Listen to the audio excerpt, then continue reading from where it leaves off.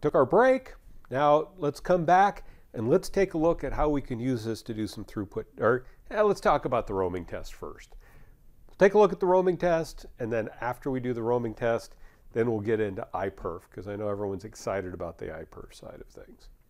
So here's the roaming test. So the idea with the roaming test is that if you want to take this particular piece of equipment out, be able to walk through a building and make sure that if you have a client that's going to be moving around the building, that they can roam from one access point to another. So the first thing we need to do is pick a target to ping. So you want to pick a target that will reply to a ping. In this case, we're going to choose our default gateway. Now you could pick your DHCP server, your DNS servers, some target out there, whatever you want. So I'm going to hit apply. Now at this point, this is going out and it's pinging that particular device. You can see we've locked in on channel 36. It tells us that our target is our default gateway. Our AP name is Mike Desk. So this is a nice one because it shows the alias name up there. This AP name will change as we move around. Now, if we see our signal strength right here. Now, as we move away from that access point, we're going to see that signal strength start to drop off. Now, because I can't just grab all this stuff and just go wandering off during this presentation, what I'm going to do is I'm going to show you a quick little video that we shot at a customer site where we took the analyzer and walked around. Hopefully you can see the screen changing. One of the things I'll recommend with GoToWebinar is that you'll see that there is a bar that divides the screen from the video. You can move that back and forth and you can make the video on your screen larger. So when we go to this little video clip, maybe a little easier to see what's going on if you move that over. And let me just make sure that I've turned the audio off on this. There's really not anything to hear. So I'm going to select that clip. Okay. So what you're seeing in this clip is me. I've got a GoPro camera strapped to my chest, and we're walking around with this AircheckG2. And if you look on the screen right there, you'll notice that as we're walking, that signal is going down, and it continues to go down and down. And what we would see is that our ping loss starts going up. Then all of a sudden, you're going to see a vertical bar appear, and now our signal goes back up again. So what's happened here is that we have roamed to another access point. So in this case, we're walking down this stairwell in the building, and as we go through each floor, we find that our signal gets weaker and weaker, and then we roam to another access point. Now in that case, we roamed again. We see that our signal starts dropping down, and what we're going to find, I believe in this case, is that we don't roam to another access point. So right here, our signal has gone way down, and we're not roaming. So this would tell us that on this particular floor in that stairwell, we have a dead spot. We have a spot where we've gotten too far away from our access point to get a good signal, but not close enough to anything else to roam to it. Now eventually, we're going to come down there, and right there we roamed to the next access point.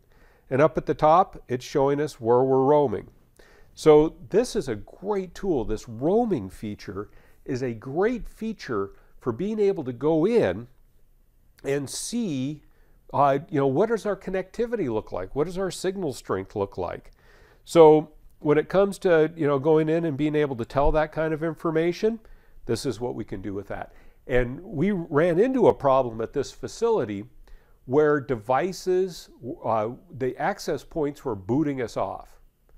And so as a result, we ran into issues when we went to roam from one AP to another.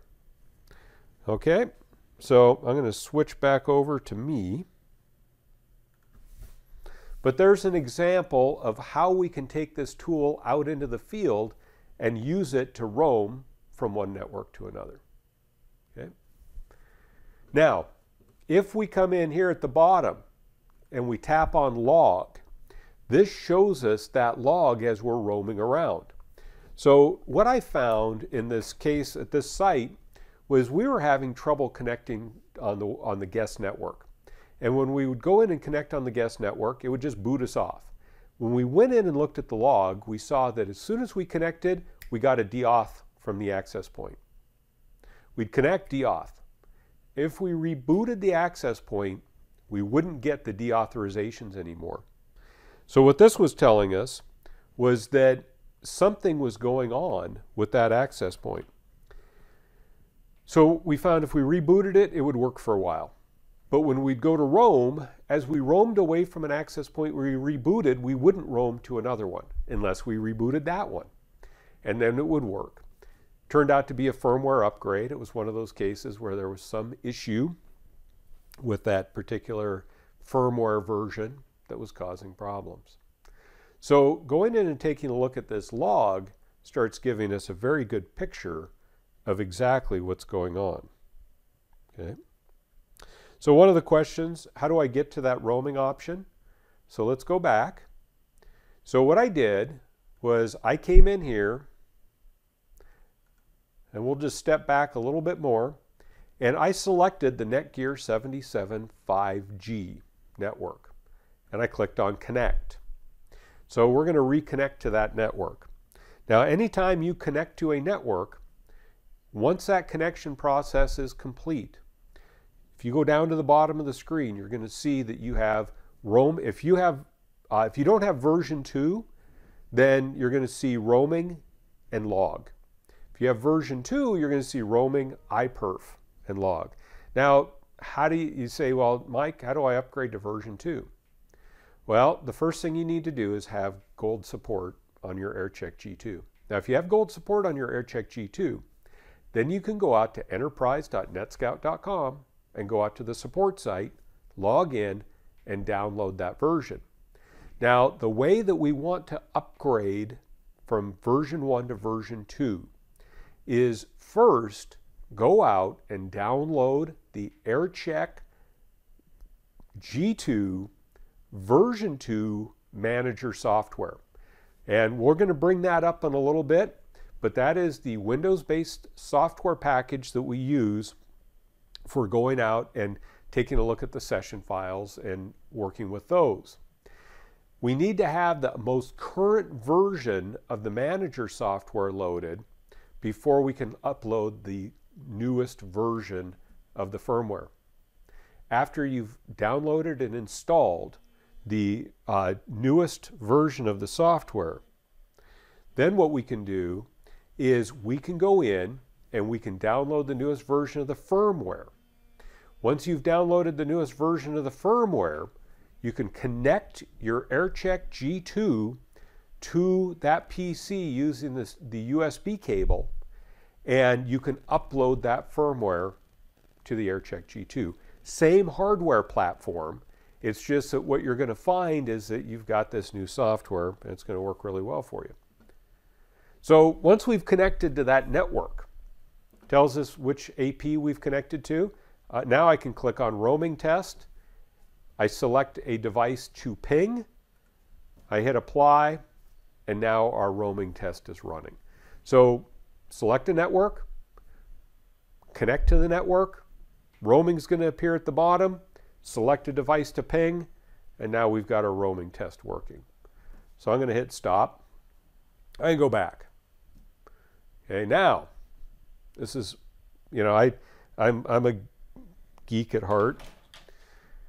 This is the kind of stuff I get excited about. iPerf. Now I've used this on my phone, I've carried it around, we've done testing, but I wanted it all in one package. So I was really excited to hear that when they were coming out with version 2, that iPerf was one of those things that was included in there. So let's click on iPerf. Now it says iPerf, well, the Ethernet interfaces up may yield incorrect performance results. You know what? Let's go ahead. The last time I did this, we went ahead and did it with this. We're going to switch. I'm going to show it to you on here. It's so much easier to see. Then we're going to come back. Now, to do our iPerf test, a couple of things have to work properly. We have to have an iPerf endpoint. We have to have something to test to. Now, if I come over here and I switch over to our camera, here is our test accessory. We're going to take the camera, we'll manually move in here a little bit so that you can see the test accessory. There it is. Now, if you have a Link Sprinter, you're going to say, man, that looks a lot like a Link Sprinter. Or if you have a pulse probe, you're going to say, well, that looks a lot like a pulse probe. It is the same hardware. But what they've done is they've put code in here that will set this up to operate as an iPerf endpoint. So this is PoE powered. I'll show you right there. Whoa, no batteries. So this is running off of a PoE connection. Now what I've done is I've gone in and I've associated this with my Link Live account. So let me go out here.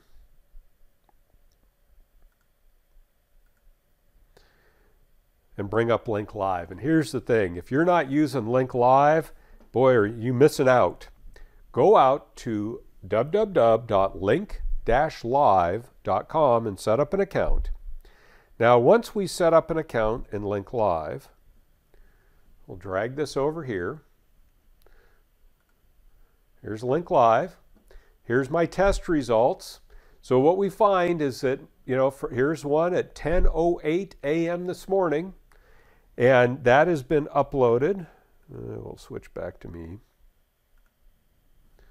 That's been uploaded out here. So what do? I go out and I set up a Link Live account. And then I come out here to Units. And I claim my AircheckG2. How do I do that? Well, down here in the lower right-hand corner, I click on this. And it says these are all the different devices that we can add into Link Live. Our Link Sprinter, our AircheckG2, our One-Touch AT, our Link Runner AT, and our test accessory. So what I would do is click on my AircheckG2. It says, oh, plug that into an Ethernet port. Come in here and select Settings. Go to Select Device Settings, right down there. Select Link Live. So we're going to tap on Link Live right there. And then we put in the MAC address. We come up here, we put in the last 6 digits of our MAC address. And what will happen is Link Live will start listening. And when you hit apply, it's going to go out and it's going to contact that and it's going to associate your tester with your Link Live account. So now what happens? Every time, if I have it set to upload the test results, every time I upload those test results, it comes back here and it says Mike Panaki's AircheckG2. So it uploads those test results and puts that out there. Now what I did in this case was I went in and I associated my test accessory with Link Live. And so in this case, it now puts this test accessory out here. So it will keep track of where my test accessory is. So what's the benefit of that? Well, let's say that you put the test accessory on a network that is not on your local network. The test accessory will phone home to Link Live and say, I am at 10.0.10.50. Then when your AirCheck goes out to run the iPerf test, it goes out to Link Live and it says, what test accessories do I know about? And it will come back and say, I know about these test accessories. This allows you to find headless test accessories that are not on the same IP subnet you're on. Now, by default, the AircheckG2 will scan the local subnet looking for test accessories. So if you don't bother going in and associating anything with Link Live, or if you don't have access to the internet from your network, as long as your test accessory and your AirCheck are in the same IP subnet, you're in good shape. The other thing you can do is we can come in and type in the IP address of the iPerf server. You say, Mike, I downloaded version 2. I don't have a test accessory. I'm excited about using iPerf testing on here. How can I do it with something other than the test accessory? Well, in that case, what you do, let's dig down here through my windows. Minimize that one. Is here I have an Ubuntu Linux box. Okay, this is a VM that's running here in the office. So what I did was I went in and I installed iPerf 3 on this Linux box. I typed in sudo apt-get install iPerf 3. That installed the iPerf 3 software on that box. I've also done the same thing on my Mac. So I have iPerf 3, and we have to have iPerf 3 running on there for this to work. So now, if I go into my Linux box and I type in iPerf 3 -s, this puts iPerf in server mode. So it's now listening for a connection, and it's listening for a connection on 5201. If I come in here and I click on this, and I happen to know that the IP address of that Linux box is 108, and I hit done, what will happen is my AircheckG2 is now going to establish a connection over port 5201 with this Linux box, and it's going to do an iPerf test. And this is going to be a bidirectional test. So I'm going to hit start. So we can see on the Linux box that we have now established this connection. And we are sending this traffic, and it tells us our data rate. And it comes back and it shows us what that rate is. So in this case, it says our max up speed was 95.9 megabits per second, and this one says 94. Now I'll tell you what, that happens to be about exactly 100% the uplink speed of the Ethernet connection on this unit. So what we're going to do is, just to show you, we're going to turn off the AirCheck. We're going to switch over to this camera. And I'm going to turn this AirCheck back on. And the reason I'm doing this is because I want to make sure that this test isn't running through the Ethernet port. Okay? We're going to make sure that this test is running through the wireless port. We're going to do that by disconnecting the Ethernet port just like it told us to. So we're going to hit Networks. We're going to hit Netgear 77 5G. We're going to touch on Connect. So we're going to let this connect.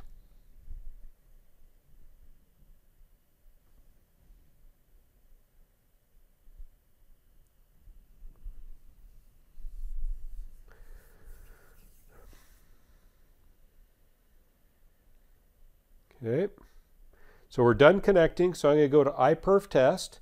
We still have our 10.0.0.108 in up there. So now I'm going to hit cancel scan. I'm going to hit start.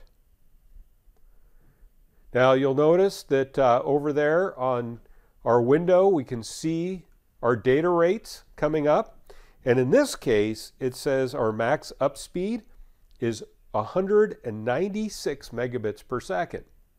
So this is an interesting one because we're actually getting better throughput going through our wireless network than we did our wired, because that, now we did have an issue there where we unexpectedly closed our connection, but I guess that's just how the client decided to close it. But in this case, we see that we got an average uplink speed of 133 megabits per second, average down of 101. That's from out here in the studio talking to an access point back on my desk. This gives us an idea of what our throughput is from this exact location. Okay? So that gives us a way that we can go and do that. Now I need to be careful because in this case I was running that over the same wireless network that my presentation's running over. So at that time when we were running that, There could have been a case where maybe you saw a problem with the audio or the video, and that's because I was pumping data at full line right through there. But what we find is that using both a Linux box like this or using the test accessory, we have to have that endpoint out there for us to connect to. Now I'm going to go ahead and I'm going to plug in my Ethernet cable again, and we're going to go out to the home screen. We're going to go to Settings. I'm going to go to Device Settings. I'm going to enable Remote User Interface. So right here I'm going to say Remote User Interface, and I'll hit Apply. Now at that point, that screen blanks out. We're going to switch our video over. And what I'm going to do is come down here to VNC. And I'm going to reconnect to that box using VNC.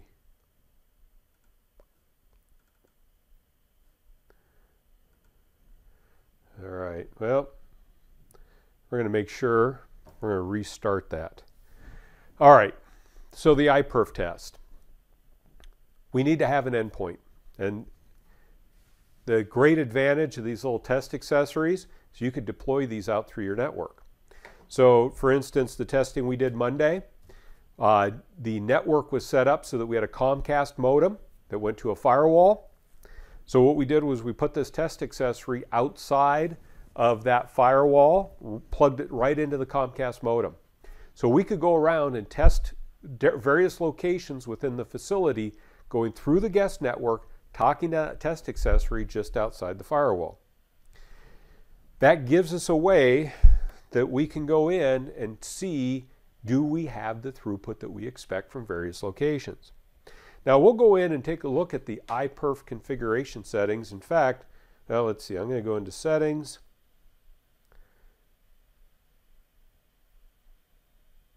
Let's turn on that remote UI again. There we go. We'll minimize that. Okay, there's our remote UI again. So let's come back here. I always like to catch up every once in a while on the slides. So we've connected to the network. We're going to talk about the log in just a second. And so what we found is that using the iPerf test, this allows us to measure the throughput on our network. We can use either a NetScout test accessory as an endpoint or an iPerf 3 server. Now, if you're going to, the advantage of the test accessories, these can be deployed out in various locations. You don't have to maintain yet another server out there. But if you have a server out there, you can load iPerf 3 on that server and run it. We see that this supports both TCP and UDP. Okay. So there's our throughput test. We can see what our upload test looks like. Now, if we back up, in this case, we are running TCP. TCP is going to run full throttle, all out. It's going to get the maximum throughput possible. Now, in our thresholds, we can set our minimum throughput we need. So if I say from this location, I need 10 megabits per second, then if we can't get 10 megabits per second, test fails. Where with UDP, that threshold we set is going to be the data rate we use. And we'll go in and take a look at that. Here's the UDP test. So in this case, I set my UDP throughput or data rate to 5 megabits per second. So we said our upload jitter was 0.0 milliseconds. So this jitter is going to be the variation in interpacket arrival time. This is going to be very important when we're working with things like streaming video, when we're working with audio. This variation in interpacket arrival time is going to impact the quality of our signal. So if we have a large variation in interpacket arrival time, our jitter, it's going to degrade our audio quality. So if you're doing voice over your wireless network, this is going to be an important number, as is going to be loss. So it's important that we define those numbers so that we can set those in our thresholds. So we've tested our upload and download speed in this case. Okay, so our iPerf setup. So what do? We come out here, we click on settings. We go out and we find our iPerf settings. We touch that. And here we have our protocol. So we can say, are we going to do TCP or UDP? And this is going to depend on the application that we're testing. If we're looking at just, if I'm going to be loading web pages, if I'm going to be downloading files, want to look at TCP. If I'm going to look at things like streaming media or voice over wireless, then I care about UDP. So I would touch that, and this is going to show which protocol I want to use. Port number for iPerf 3, it's always going to be 5201. Now you could change that port if you wanted to, but you would also need to change the port on the iPerf server as well. We have test duration. We can either run the test for 20 seconds, 60 seconds, or 120 seconds. And we can come in and set our thresholds. Now this goes back to, if we set our threshold to 5 megabits per second and we do a TCP test, as long as we can do better than 5 megabits per second, test will pass. If we do the test with UDP, we will send the traffic at 5 megabits per second. If you want to make sure that you can support 10 megabits per second for UDP, set the green threshold to 10 megabits per second. That is how the AircheckG2 knows what data rate to use. Here we have our loss percentage. So if you're working with voice over IP, this is good. It's good to go back to your voice over IP provider and find out what is the maximum acceptable packet loss. You could set that to red. You could say, what is the preferred loss? Set that to green. Now, anything in between those two is going to be yellow. Here's the thing we always run into. If you have a problem with voice over IP on your wireless network, and you go back to the vendor and you say, I have a problem with voice over IP on my wireless network, they'll say it is your network, with the idea that it is very difficult for you to prove it is not your network. So if you go to them and say, what would be the optimal conditions for your application? Now, I was at one location where they said, we want 0 latency and we want 0 packet loss and 0 jitter. I said, you have no idea what you're talking about. We will oftentimes, especially when the network gets larger and larger, we will run into some loss and we will run into some jitter. So what is the number that you're looking for? Once we put those in, we can save this as a profile. We can create different profiles based on different applications, but this gives us a way to test our network and make sure that our network is complying with what we need to do to support that application. And the beautiful thing about the AircheckG2 is you can carry this out to problem locations and find out, does that location support it? Because now we're working with wireless, and wireless can change from having a door open to a door closed. Monday we were looking at a specific area where people had connectivity problems. It was marginal when the solid core door was open into that room. Once we closed that door, we saw enough of a drop in signal that it pushed it just beyond marginal. I was at a hospital. We had a room in this far corner that had connectivity problems. Now, when all the doors were closed on all the hospital rooms, connection was okay.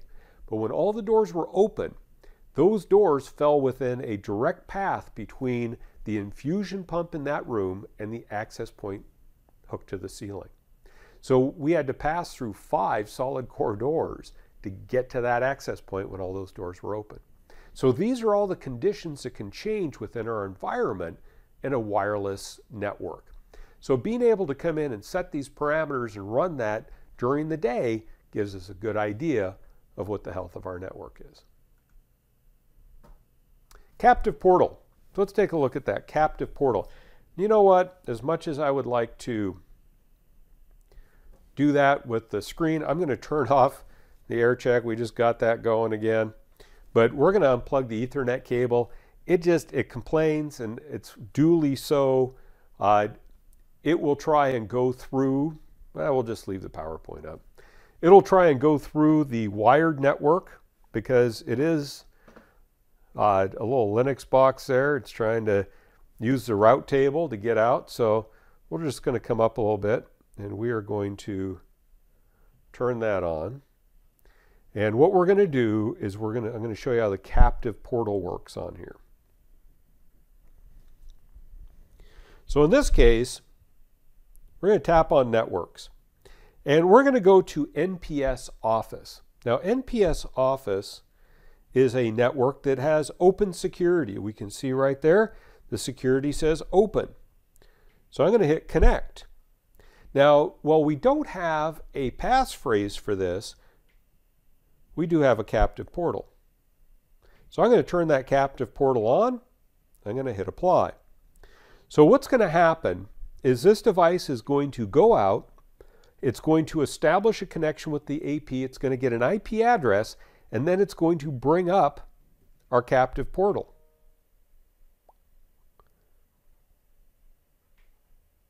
Okay, well, that's a bummer because it allowed us in. So we're going to stop. We're going to go to Home. We're going to go to Settings. We're going to go to Networks. We're going to find that network. We're going to delete it. Now, what happened here? Well, what happened here was I still have this device in the router that says it is allowed to connect.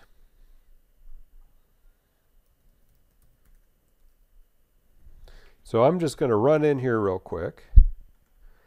I'm going to go into my hotspot.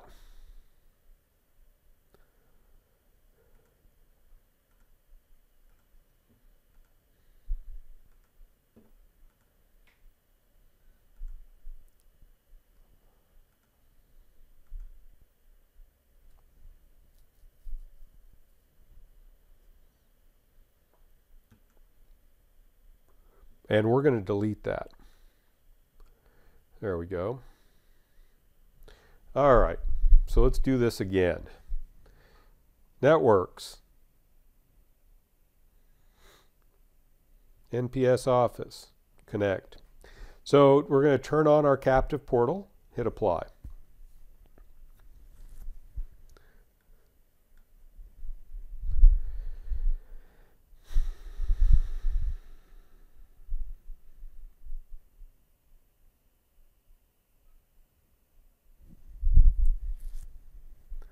Well,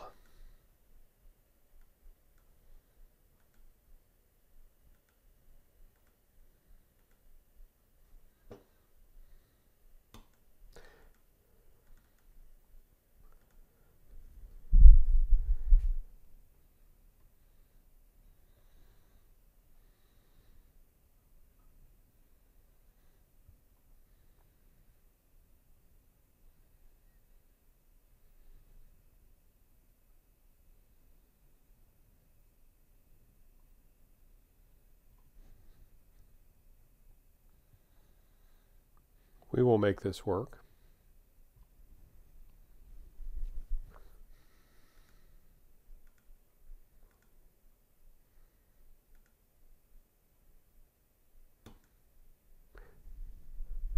Okay, we're going to hit Connect.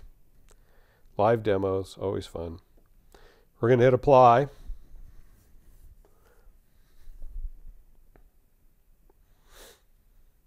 Aha, there we go. That's what we wanted. Need to make sure I was totally deleted out of there. But now what you notice, if we zoom in, right there, there's our login information. So what I'm going to do is I'm going to come in here. I'm going to go to Login. I'm going to type in AirCheck.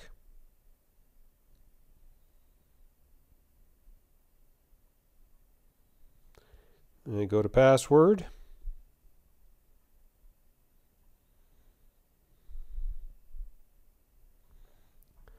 I'll hit OK. So now it says I'm logged in. So I typed in my user ID and my password, and now I hit OK.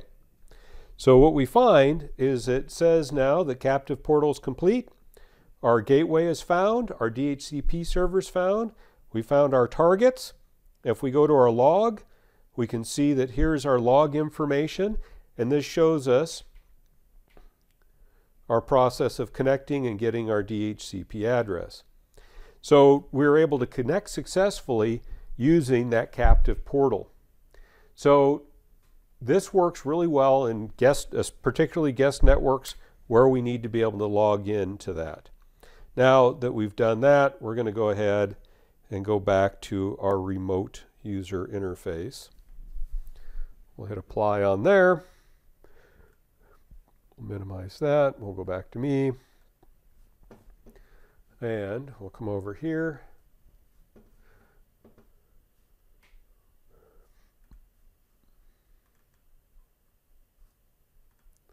We'll connect back up.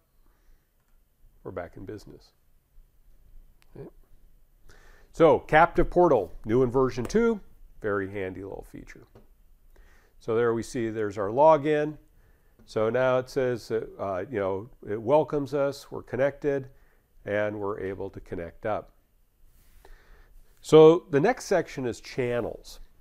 So with channels, this allows us to come in and start seeing what's going on with our various channels out there. So if we go to our front screen and we touch on channels, this shows us for each of our bands what channels we have and what channels have access points on them.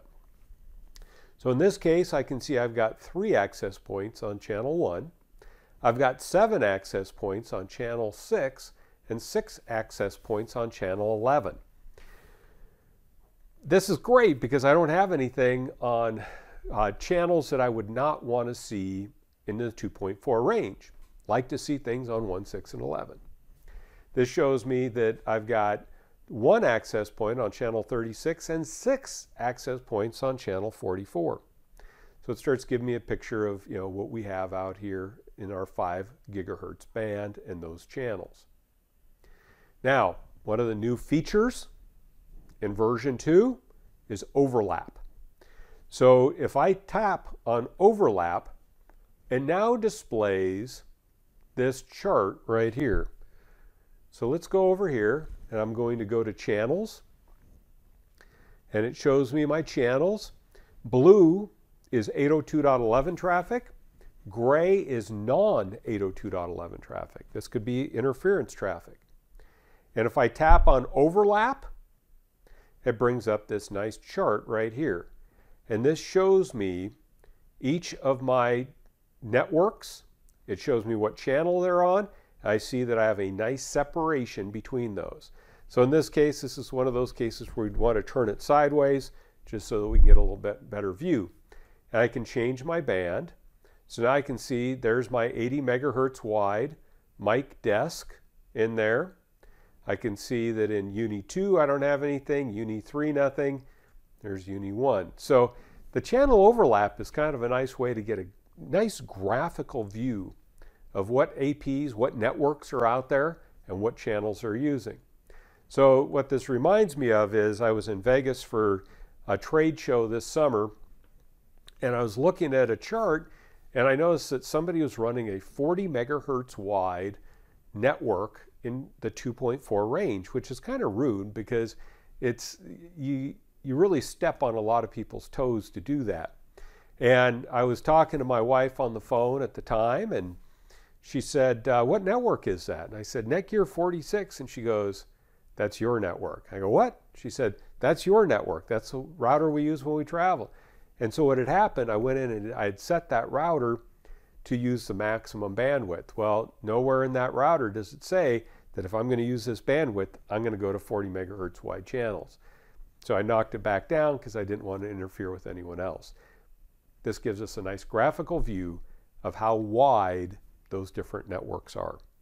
So very neat little feature.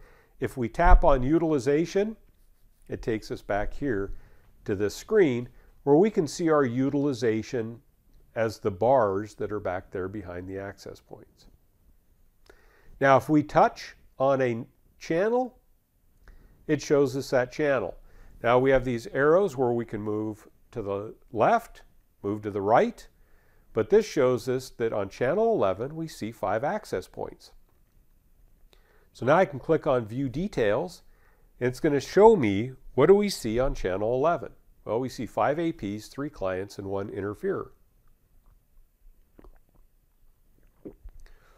It shows me my channel utilization, so I can see how busy is this channel. I can see my signal level, I can see my noise, and I can see my SNR. And start seeing, what's happening with this particular channel. There's our little blue triangles, so I can click on that and I can see what APs are out there. So I can see that I've got this Netgear, I've got this router board, I've got this studio AP, I've got this Belkin out there. Well, let's see. If we click on the router board right there,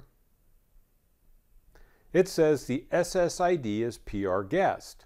Okay, well, you know what? I know that that is one of my devices, so I'm going to click on authorization. And that particular device is the storeroom. Clear that out.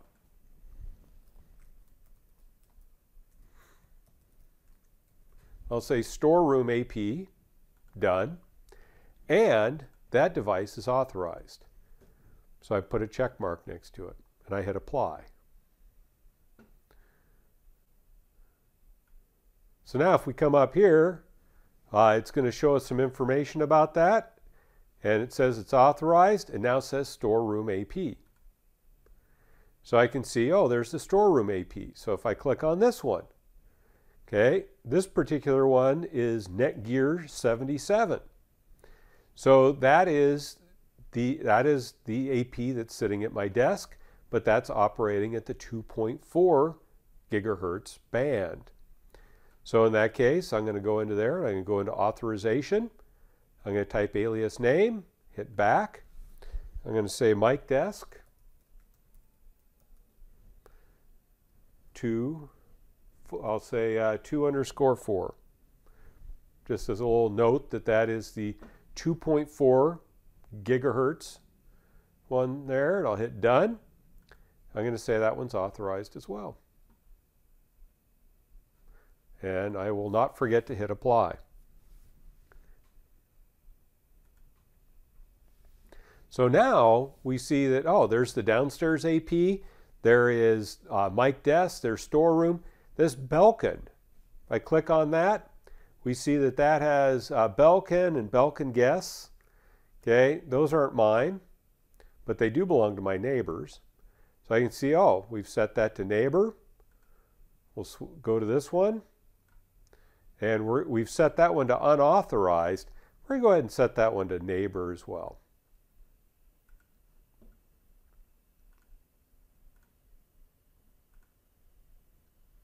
And there we go. So now we've got the little neighbor icon right there. That shows us that we've got a neighboring device. I could figure out who that belongs to. But by adding those names in there, as you're going along, if you add those names, it just makes it easier to see that for our access points right here, these are who we're seeing. And that's who we're seeing on channel 11. Clients. There's the Echo, there's a Samsung tablet that's connected in there, and I'm not sure what that device is.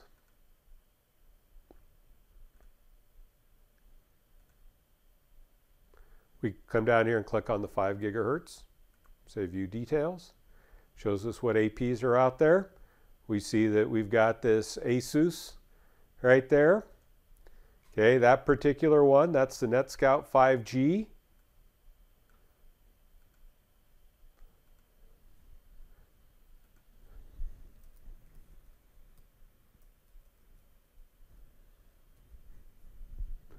Okay, that's our studio on 5 gig, and that's authorized.